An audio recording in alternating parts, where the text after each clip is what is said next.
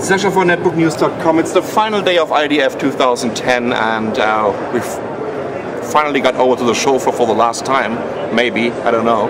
Anyways, we just stumbled upon this little, well, Ocosmos, the manufacturer, is calling it a TC, a tiny computer.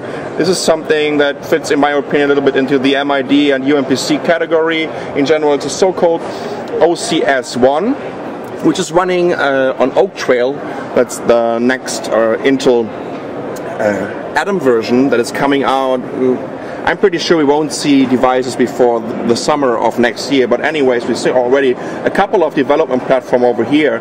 And this one comes with a 4.8-inch capacitive multi-touch screen, 1 GB of RAM, and 32 and up to, I think, 64 GB of SSD, and also the RAM is upgradable to 2 GB. The interesting thing about this is, first of all, the slider mechanism. It's a very, very solid build, and I really like the form factor. Actually, you can control a keyboard and mouse over here, and you can even customize these controls.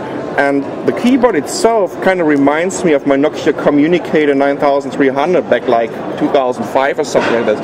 A really, really good feedback, especially when you're doing thumb typing. I think in general these dimensions are just perfect for it. And as you can tell, they were already showing a couple of demos over here. It's running. So this one is running Windows 7, and that's just a StarCraft trailer.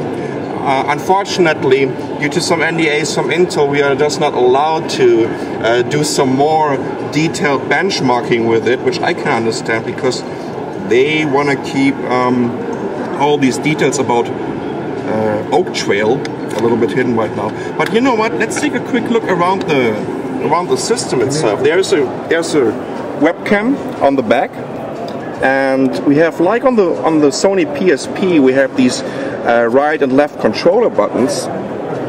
I'm not sure what's behind here. We just can't open this. Maybe some USB. There's a jack for a headset, and this could be